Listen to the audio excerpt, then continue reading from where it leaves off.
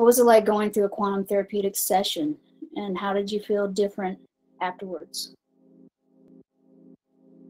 So going through a session would kind of just, it was pretty natural always. I really liked how the beginning, it was really just kind of like what's on your mind, like kind of what's just going on, what do you see that's showing up.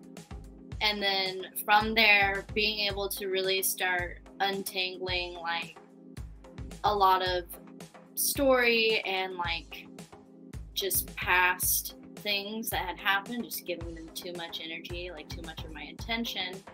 Like meanwhile, like my life is presently here and I'm spending this present moment worried about the past. And that was always the big thing I saw at the end, is that at the end I was just like more inspired and like just in general a much better mood and like ready to move forward and really take action and like do something, get myself like going somewhere.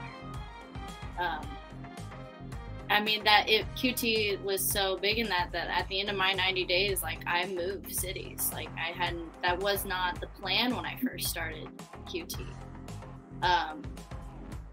Like I was just trying to just not be as depressed. Like that was originally the plan. And then through that, like it was just so much more than that. Like I wanted a different life. And I was able to make that happen too.